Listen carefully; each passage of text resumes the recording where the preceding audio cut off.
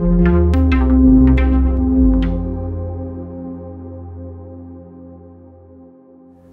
I'm Russ, and welcome to this second in CADARN series of kit videos. In this video we're going to be looking at the JVC GY HM150E, or the HM150 as I'll call it throughout the video. The HM150 is a compact and flexible camera that meets a wide range of shooting needs. You can use it as a simple pick up, point and shoot camera, or you can get quite in depth with the way you set it up and use it. It's perfect for recording interviews, events and documentaries, and of all the cameras supported by CADARN, it's the one that we recommend the most for those who want to get more involved and adventurous in their filmmaking. For the more advanced features, there'll be follow-up videos later on in the series, but in this video I'm going to focus on using the camera in auto mode, and I'm going to cover everything that the camera has to offer in depth in this mode, so you'll have all the information that you need to start using this very capable prosumer camera. To help you navigate the video, we've added some chapter buttons. If you want to review something specific or jump ahead, just click on one of the buttons here. But first things first, what do you get in the bag? Obviously you get the camera with the onboard microphone. I'll put that down there. And then get the bag. You get several things in the bag, several accessories. You get the battery. And then you've got the battery charging unit. That just sits in there. You've got the mains power adapter, which plugs into the camera and into the mains, so you can run the camera off the mains power. And you've got several cables that you can connect to monitors. This is a composite cable that connects to an SD monitor. And you've got a component cable which you connect to a HD monitor. You've also got a SD card which comes as standard as well. So that's everything that you get in the bag. You might also want to take out some other useful pieces of equipment when you take out the camera. Things like a directional mic, a lavalier mic or a lapel mic, and then any relevant cables that you might need to connect those to the camera, like this XLR cable. You might want to take some headphones so that you can monitor your audio as you're recording. And then last but not least, you might want to take a tripod so that you've got a stable and steady shot. So they're all things that you can take with you in addition to the JVC. Okay, so now I'm going to go over the basics of the camera. The HM150's got lots of manual controls that might look intimidating, but in basic auto mode it's quite an easy camera to operate, so don't be put off by all the dials and buttons. There really aren't anything you need to worry about at this point in time. Auto mode is just that, it's automatic. You can literally point and shoot with this camera. And it's a great place to start with any camera, just so that you can get familiar with how it works and the basic layout of the buttons. Then when you feel more confident, you can start to use the manual controls. Before we go any further, you're going to need to get your recording medium. The HM150 records onto SD cards, either high capacity cards or extended capacity cards. These need to be class 6 or above, otherwise they won't be fast enough to keep up with the data transfer from the camera to the card. To insert the card, you need to open up the SD card slot door on the side of the camera. Then you press the card in until you hear a click, which means that it's securely in place. There are 2 slots here which work with each other in different ways. And I'll go over the different ways in which they work later on in the SD card status section of this video. One of the things to remember with this camera is to close the SD card door to make sure that you don't get things like dust or dirt into the inner workings of the camera. The next thing we need to do is power the camera, so let's talk about the battery for a second. The battery slots into this charge unit here like that. You need to line up the teeth there with the metal contacts there. And then you plug this end into the mains. When it's charging, this green light here should flash, and when it's fully charged, it'll stop flashing. A full charge should last you about 2 hours of continuous recording time. To get the battery onto the back of the camera, you need to pull the eyepiece out and lift it up, and then that reveals that bit. Don't try to pull it up without pulling it out first, because you might break the camera. So that's a good thing to remember as well, is with the camera, don't try to force anything. If it doesn't feel like it's going to go, then don't force it, find out why it won't go. So to slot the battery on, you need to look at the metal contacts there and line those up with the metal contacts there. And then you push that on and then slide it in. And you should hear it click into place. To remove the battery, you need to press this release button here, which is just above the battery. You press that and then slide it back, and then that comes off. If you don't press that and you try and force it off, you could damage the locking mechanism. There's these teeth here which slot in, so by pulling that off without pressing the release button, you could damage those. So try not to do that. If you're planning to record for a long period of time, then you might want to not use the battery and instead use this mains power adapter instead. This plugs obviously into the mains, and then this end plugs into the DC socket on the back of the camera just behind this flap.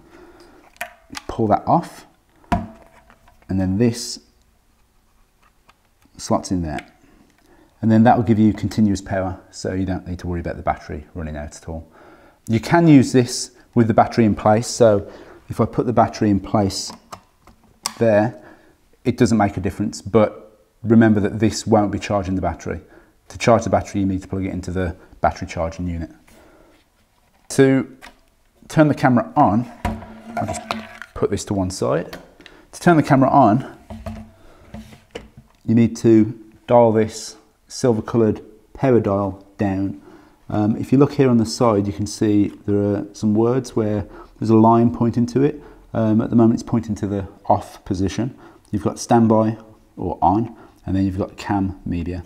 So this line is indicating which mode you're in. At the moment it's off. To turn it on, you need to press in the blue button. There's the blue button there. Press that in and dial it up. To turn it off, you press the blue button in and dial it down. A really important point is if you don't press the blue button in when turning it on and off, the switch won't go, it won't dial up or down. And don't try and force it again because that will break the camera. So remember, press the blue button in and dial it up. Press the blue button in and dial it down. Once it's turned on, you can turn it to a different mode by just pressing it down again, and that jogs between camera mode and media mode, and you don't need to worry about pressing the blue button for that.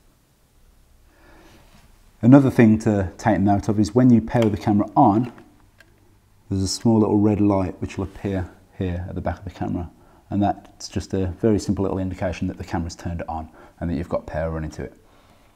Okay, now that the camera's turned on, I want to check to see if it's in full auto mode. So to do this, you open up the LCD monitor here, and you can see at the top here it's got an M right in the middle there. That means that it's in manual mode, and that's not how we want it. We want it to be in auto mode. To switch the mode, you go to the side of the camera where you have a button there that says full auto, and if you press that and then press it again, it'll switch to auto. I'll do that to the camera. So it's in auto mode at the moment. I'll switch it back to manual. So that's in manual now. Press the button and then press it again, it switches to auto. The other thing I want to check is the focus. You can see here it says MF, that means it's in manual focus. That means that you have to control the focus of the camera. In auto mode, really what we want is for it to be in autofocus, and to do that we need to go back to the side of the camera, and here we've got AF, MF. If you press that once, it should go to AF. I'll show you that on the screen. So it's in AF at the moment. Press it, it goes to MF. Press the button again, it turns to AF. That's autofocus. Okay. Okay, now we're in full auto mode, and the camera's going to do most of the work for you now, so you don't need to worry about anything like exposure or white balance or anything like that, and you can just concentrate on getting the footage that you need. So next, let's have a look at the lens cover. On the front of the camera, you'll notice there's a hood and there's a built-in lens covering this. Good thing about that is that you can't lose the lens cover because it's built in. To open up the lens cover, which is something you'll want to do to record, there's a little switch here and it says open and closed. Switch it and it opens, close it and it closes. I'll do that to the camera. So that's open and that's closed. When you're not recording, make sure that you close the lens cap just to keep dust and dirt off the lens.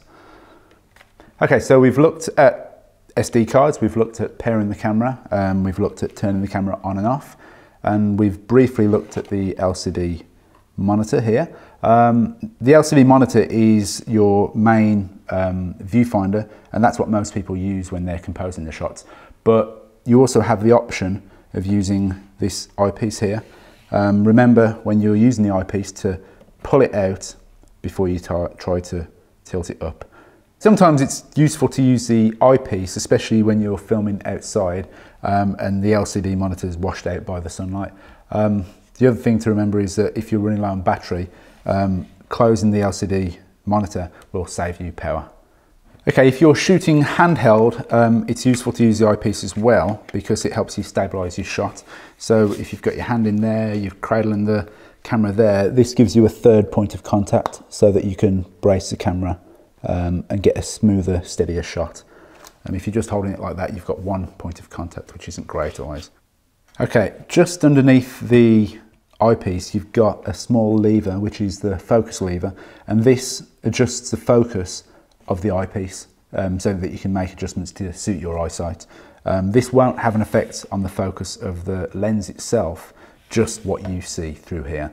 A good way to check to see if it's in focus is to look through there, and you can see the LCD monitor's display and the readout, the digital readout on there. If that's out of focus, then the eyepiece is out of focus. So just use this lever just there to make those necessary adjustments. Okay, now let's go back to the LCD monitor and have a look at the information that you can see on there. I like to use screen number 2, which is the one that it's in at the moment. To change the screen, you need to press this button here, which is the display button. So if you press that, it will change which display it's giving you. And you can tell that you're in screen number 2 because you can see the audio meters here, as well as lots of other very relevant, important information. Okay, so now I'm going to work clockwise around the screen and I'll go over each one of these symbols and explain to you what it means. Let's start here at the top where it says A. As we've already mentioned, this means that we're in auto mode. Over here we've got the time code, and the time code tells you how long that you've been recording for. At the moment it says we've got 3 hours, 44 minutes and 4 seconds, and right here at the end you've got 2 frames. So that tells you how long you've been recording for. Normally when you get the camera that should be set to 0, but it doesn't really make a difference whether it's set to 0 or that. It's just a log of how long you've been recording for. Moving down, we've got the AF symbol, which means that we're in autofocus, which I'll talk about that a little bit more in depth later on. Next to this, at the bottom of the screen, you've got the audio meters. You really want to keep an eye on these whenever you're recording because it tells you whether your microphone is picking up sound or not. At the moment, you can see that bar bouncing up and down as I talk, which means that we're picking up audio on channel 1, which is this microphone here. If you don't see anything moving, if that's not bouncing up and down, then your camera is not receiving any audio signal, and you really do want to figure out why that is because you don't want to record and not have sound.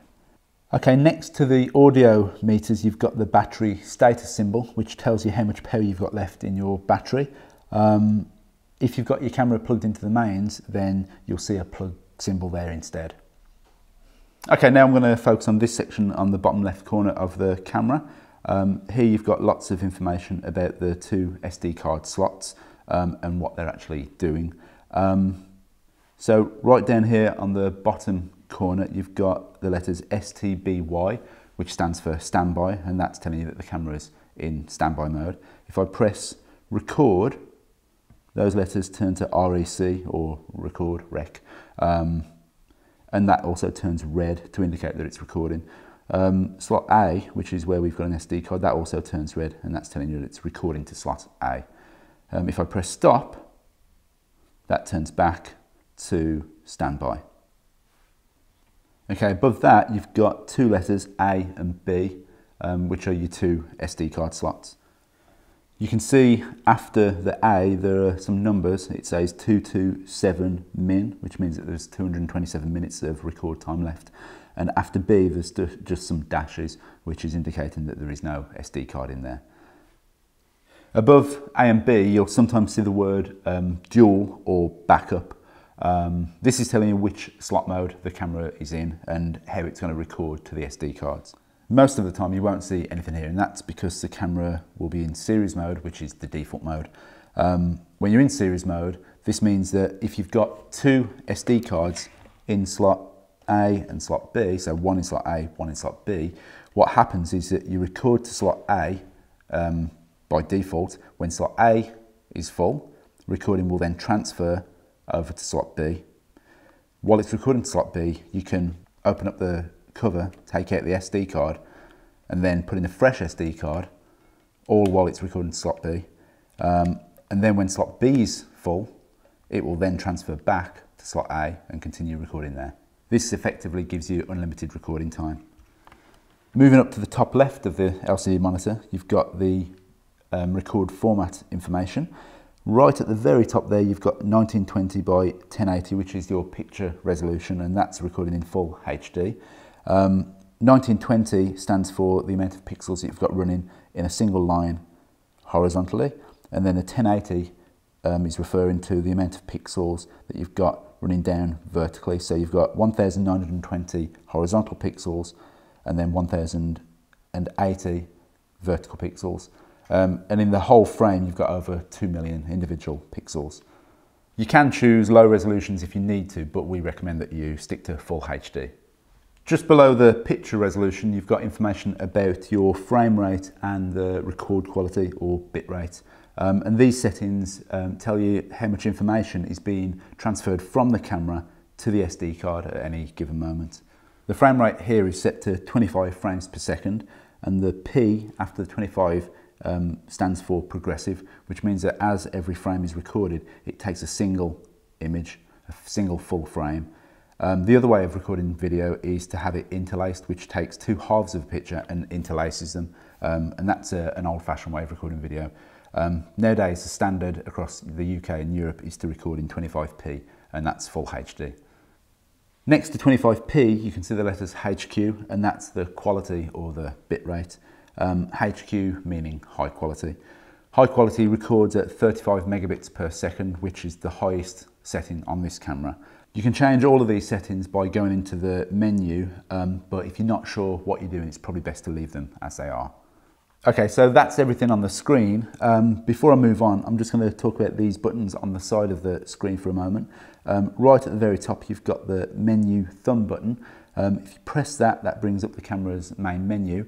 There's a lot of stuff that you can fiddle with in this section, but I'm not going to cover it because it's just too in-depth and we don't have time. Feel free to have a look at that in your own time, but do be aware that if you do change anything in the settings, then that can drastically affect the way that the camera records.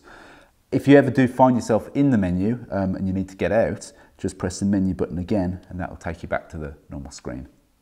In the middle here, you've got this lever which helps you navigate the menu. So if I go into the menu, you press down to move down, up to move up. It's really intuitive and easy to use. Right is select and takes you into the menu. And if you press right again, so that burrows into the menu, and back pulls you out of the menu. If you press the button, the joystick in, the lever in, that is also a select button as well. So then right down here at the bottom, we've got a secondary record button, which you press once to start recording and you press it again to stop recording. So that's everything on the LCD monitor. Let's have a look now at the body of the camera and some of the buttons and controls that you've got and that you can use when recording in auto mode to improve the picture quality. Okay, first of all, let's look at the zoom control. The primary zoom control is here on the side of the camera. You press forwards on that to zoom in, that's marked T for telephoto, and you press backwards here to zoom out, and that's marked W for wide. Alternatively, if you look at the other side of the camera, you've got a switch here which controls the way the focus wheel works. If you switch that from focus to zoom, like so, and then you use this focus wheel, that will zoom in and out of the shot.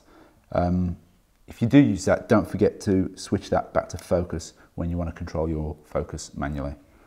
Just a note on using the zoom, I'd recommend that you only use it when you're actually composing your shot, not while you're in the middle of a take. There are loads of reasons why you should avoid using a zoom in a shot, but in a nutshell, it's going to make your video look cheap as it draws attention to the camera work and away from the content. When it comes to focusing with the HM150, you've got two options, autofocus and manual focus. Autofocus is pretty good and it's okay to use that when you're getting started with the camera. It can also be really useful when you're filming in busy scenarios and things are changing unpredictably. But once you're familiar with the camera, it's best to try and use the manual focus. It's easy to switch the camera from autofocus to manual focus. You just go to this button, as I pointed out earlier, and press it to switch between the two modes. If I open up the viewfinder, you can see at the moment it's in autofocus. If I press it again, it turns to manual focus. Just there, and press it again to auto. If I put it in manual focus and then we look at the front of the camera, you can focus your camera with this focus wheel here. If you are focusing manually, remember to have this switch set to focus and not to zoom. A good tip when you're trying to get your camera in focus is to zoom right in on the subject and to adjust the focus until you've got that pin sharp. So if it's a person, you can do that on the eyeballs, as I'm doing here. And then once that's in focus, you can zoom out and compose your shot. Here's another button that you might find useful. It's the AE exposure button, just on the back of the camera there. And this gives you the ability to control the exposure very basically while you're in auto mode. Sometimes even in auto mode, the camera might not expose the shot quite how you'd expect it to, and your picture might look too bright or too dark. For example, if there's a bright window in the background, the camera will adjust its exposure to that. So whatever you're shooting will look too dark. That's when you might want to use the AE exposure button. When you press the AE button, a symbol will appear on the bottom of the LCD monitor. So if I press that, it will go away, and if I press it, it comes back on. And that says AE plus 0. If you go to the back of the camera, just beneath the AE button, there's a small little dial that's marked adjust volume. If you press that up and down, the AE plus 0 will go to AE plus 1, plus 2, plus 3, and then if you go down, it will say -1, -2, -3. So by going to plus, it's going to increase the exposure of your shot, brightening it, and if you go down, it's going to decrease the exposure of your shot, darkening it.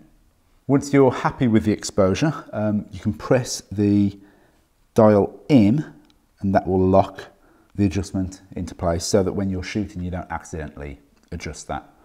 To unlock it, you press the AE button, and that will unlock the setting, and then if you press that again, that will take you out of AE exposure and you'll be in full auto mode again. Another simple way that you can control the camera's exposure is by using the ND filter or the neutral density filter.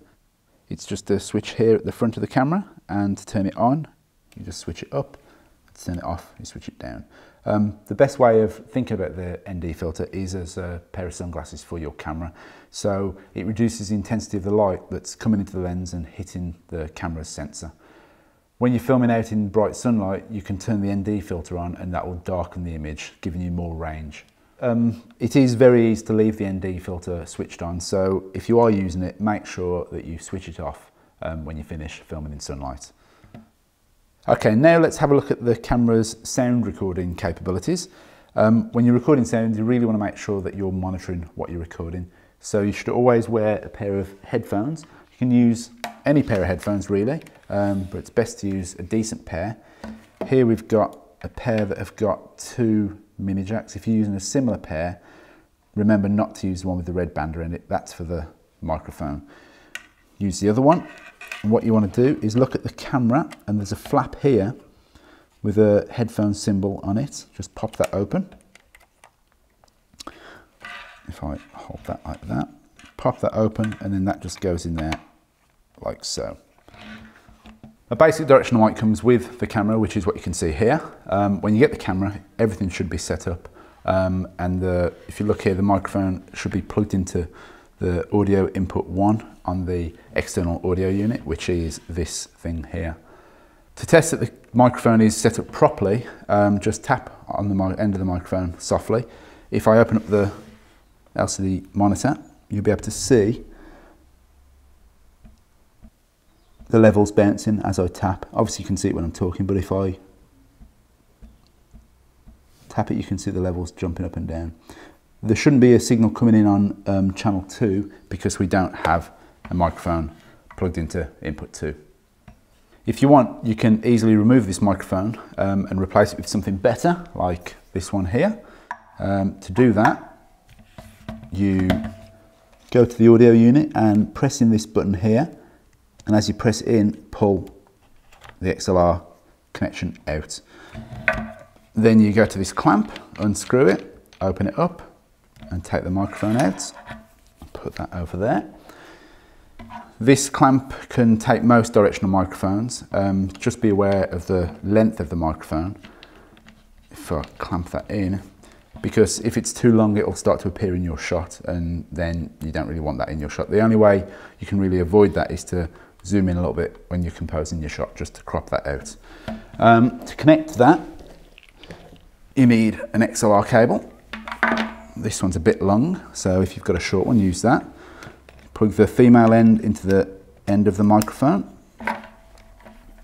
and then the male end will go into input 1, and you should hear it click into place, like that. If you're filming outside, you can put on a windshield like this, but just be aware that that will almost certainly appear in your shot when you're filming. It's worth noting that there's also a very basic stereo microphone just here on the top of the camera behind the lens. I don't know if you can see that there. And while this won't give you the best sound, it is useful to know that it's there, just in case you find yourself struggling with the audio unit and the microphones. To use this built-in microphone, all you need to do is disengage this audio unit, and to do that, you just need to unplug this connection here. So that unplugs, and then by doing that, this is out of the picture. It's just this microphone that is working now. And you can even take this whole unit off by unscrewing this screw here. So if I unscrew that, and then to remove it, you just press it forward, that slides off, put that to one side. And the great thing about the camera in this sort of mode without the microphone attachment is that it's really small and portable, which might be useful in certain filming situations. One thing to be aware of when you are using these microphones, this stereo microphone here, is that because it's built into the body of the camera, it will pick up on any handling sound. So if you're holding it, it will pick up on your hands. If you're zooming in and out, it will hear the lens moving. So best thing to do is put the camera on a tripod and try not to touch it too much. Okay, so now I'm going to look at the external audio unit and all the switches and dials and tell you what each one of those does. On the right side of the camera, you've got two XLR inputs where you can plug in two microphones. These will record two separate channels of sound to the SD card and your video file. So as default, you get a standard directional microphone plugged into input 1, and that should all be set up. If I wanted to plug in a secondary microphone, like this directional microphone, put that there. I'll just plug that into input 2. So if I get the cable lined up and then press it in until it clicks. Now if I look at the audio meters on the LCD monitor, you can see we're getting two channels of sound. If I tap on this one slightly, you can see that I'm getting a reading on channel 2. If I put this out of the way, because it's so sensitive, and I do the same with this microphone, you can see that that's displaying on channel 1. So now you've got two separate channels of sound on two separate microphones. Okay, so turning the camera around, let's look at the other side of the external audio unit where you've got all these switches and dials. So let's start with the audio select set of switches and dials, which is this group here. And these help control the level or the volume of the sound that you're recording. If you have the audio select setting on auto, the camera is going to adjust the audio levels for you automatically. So if you're recording and there's something that's very quiet, the levels will be turned up. And if you're recording and the sound is very loud, the levels will be turned down to avoid distortion. While these settings can produce decent results, it's not the best way to have your audio set up because you're relying on the audio unit to make the decisions for you. When you push these switches over from auto to manual, you're then in control of the audio levels yourself. And to control the audio levels, you use these dials here. There's one for each channel, channel 1 and channel 2, and you just turn that up or down accordingly. You get better results when you're setting the audio levels yourself manually, but you do need to monitor the audio. Watch the audio level meters on the LCD monitor and also wear a pair of headphones so you can hear what's happening. What you're aiming for is sound that's neither too quiet nor too loud. So to set your levels, what you need to do is go back to your audio meters on your LCD monitor. As you can see here, channel 1 is hitting the red or tickling the red as I call it, and that's a good thing. Channel 1's maybe a little bit too loud. As you can see, it's going into 2 bars of red, so that might distort, so I might want to bring that one down, which I'll do now. I'll just knock that down. So now that's still in the red. If I bring that down, testing 1, 2, 3. Okay, so that's just hitting the red a little bit. Channel 2, on the other hand, is really way down in the green, and that's a little bit too quiet. So when it comes to editing, you might find that that audio is a bit too quiet. So I'll go to the dial on channel 2 and bring that level up. So testing 1, 2, 3, bringing that up, and that's getting louder and louder. And now we're just about the same. It's a little bit quieter, but that's good. And so that's the audio level set. When you're setting your audio levels manually, you need to be aware that the camera's not going to do the work for you. So if there are any sudden bangs or coughs or any unexpected noises, they will almost certainly peak up into the red and distort. But you don't need to worry too much about that. As long as your main volume level is set correctly, then the rest of your recording should be fine. Okay, moving along the audio unit here, you've got in the middle the audio input switches. And we've got a switch there for input 1 and input 2, so that's microphone 1 and microphone 2. The switch is divided into 3. Up at the top, you've got line. In the middle, you've got mic, and then finally at the bottom, you've got mic plus 48 volts. For the most part, we're going to be using microphones rather than any other external audio equipment. So let's focus on the mic section of the audio unit, the bottom 2 switches. Okay, microphones come in all different shapes and sizes, but what matters here is how the microphones are powered. Some mics need power and they draw power from an external source, some don't. This mic here, which comes with the camera, does need to be powered, and that power is going to be drawn from the camera itself via the XLR cable. So on the audio input switch, we need to make sure that input 1 is set to mic plus 48 volts, which is the standard amount of power that most microphones need. If you're going to use an extra shotgun mic like this one, this also needs external power. So if you were going to add this to the mix, you would also need to make sure that audio input 2 is also set to mic plus 48 volts as well.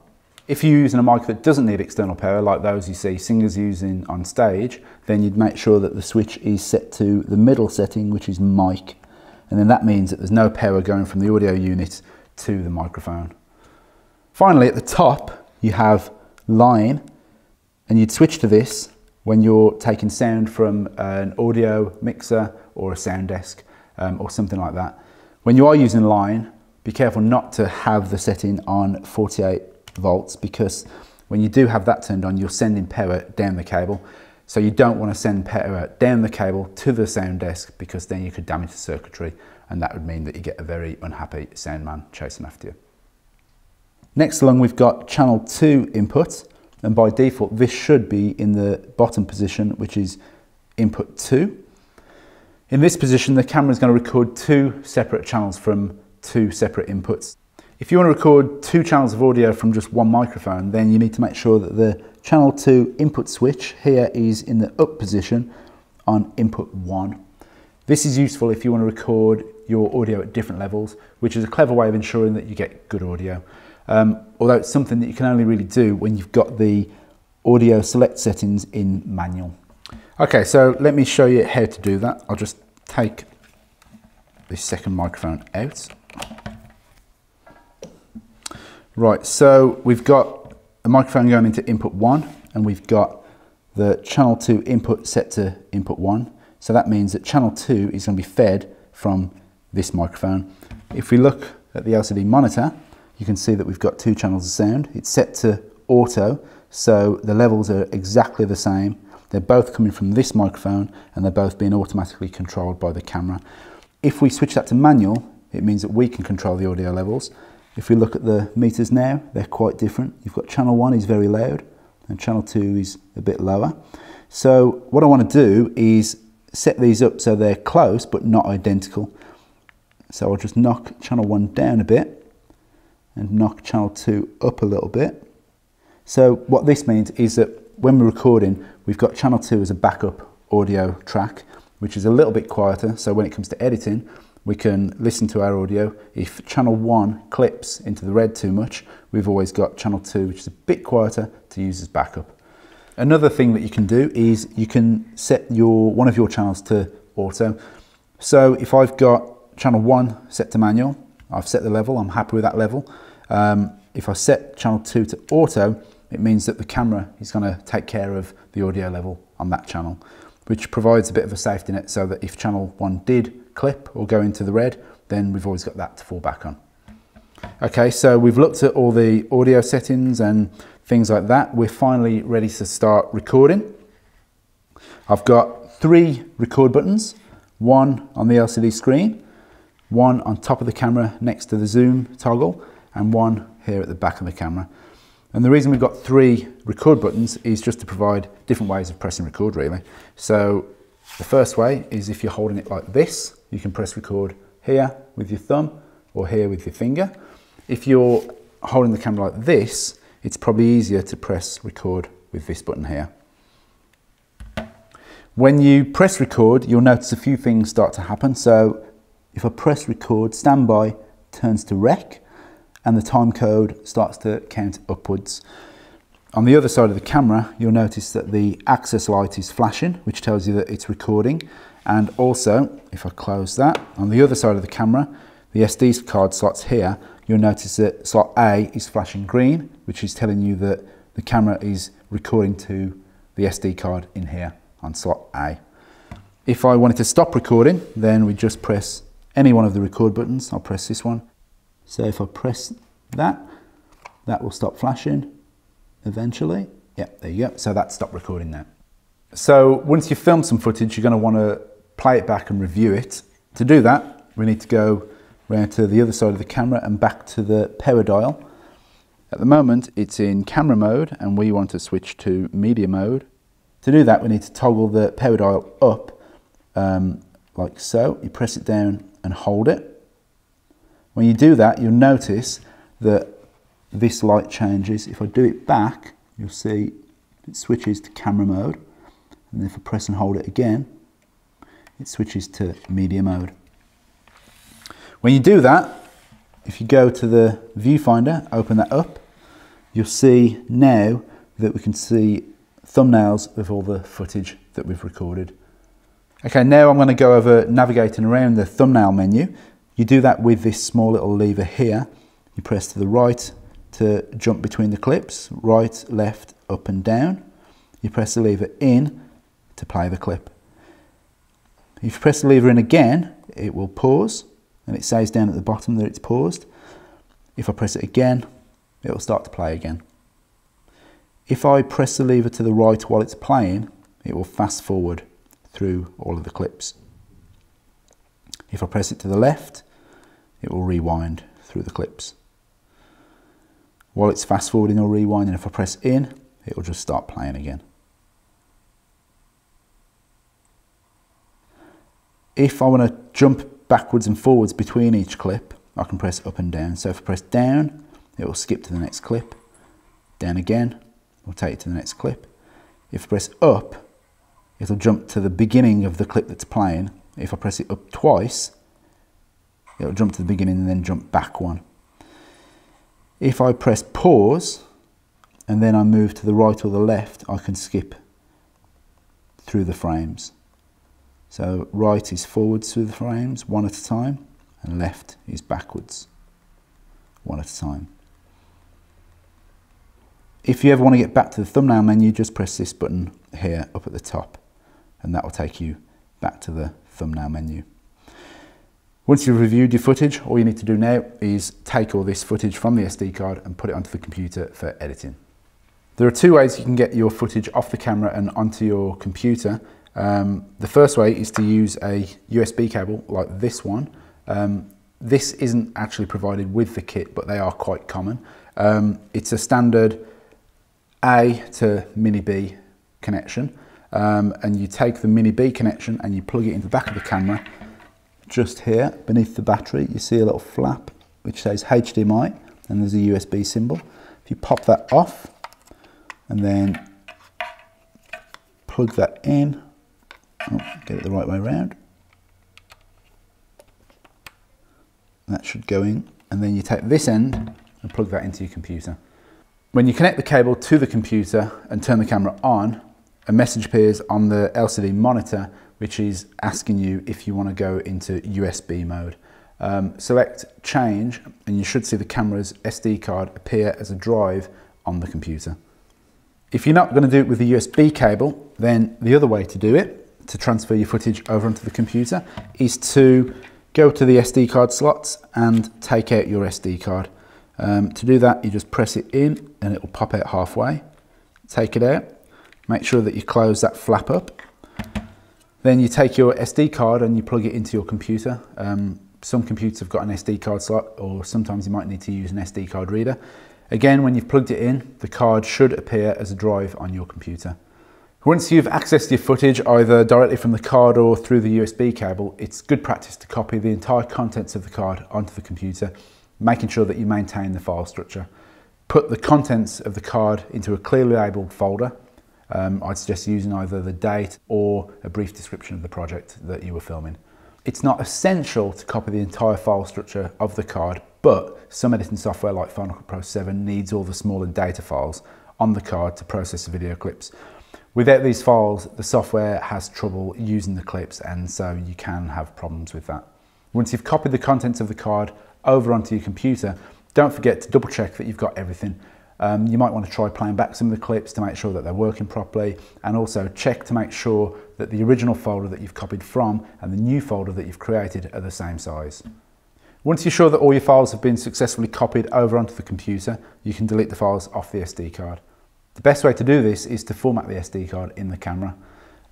If I put this in slot A, stick it in till it clicks, close up the flap, and then if we open up the LCD monitor and press the menu thumb button, that brings up the menu, and I want to navigate right down to media, which is right down at the bottom. If I press in on the lever, and I will see the option to format media. If I press in and select that, I've got the option to choose either slot A or slot B. I'm going to go with slot A because that's where I've put the card. Okay, so on this screen you've got a bit of an overview of your card, and at the bottom there you've got two options, either cancel or format. So I'm going to select format and press the lever in, and this will wipe everything off the SD card so that you can start filming again. So there you have all the information that you need to operate the JVC HM150 in auto mode. The camera is very capable in this mode and you can do a lot with it, but with practice I hope you'll soon start to build up your confidence and start to look into the more complex manual settings, which will really allow you to get the most out of the camera. To help you on your way, we'll be making some follow-up videos that will cover some advanced features like exposure and white balance, so keep a lookout for those. In the meantime, have fun and goodbye.